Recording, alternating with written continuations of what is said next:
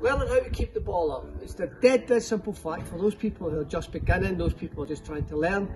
It's basically get the ball in your hands, put it in your hands, and we're going to actually get it onto your thigh. So what I want you to do is actually drop the ball into your thigh and catch it. So drop the ball into your thigh and catch it. Now do it with your strongest leg first. If you're stronger on your right leg, try it on the right leg. Just work. So give me 10.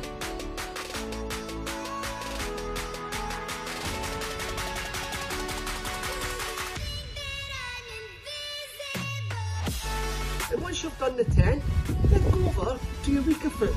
Try it on your weaker foot.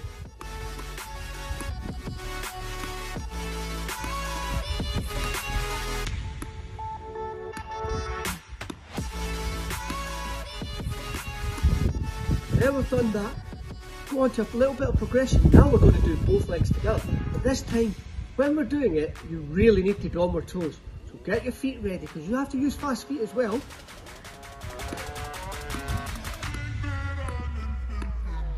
Yeah.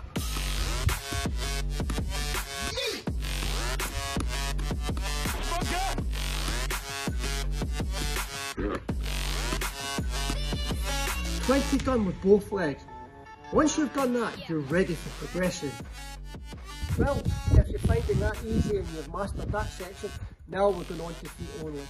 Now, right foot. So just right foot, so I need 5 on your right foot. 5 on your right foot. Once you've mastered the 5 on your right foot, go to 5 on your left foot. Once you've got your left foot mastered, then try both feet.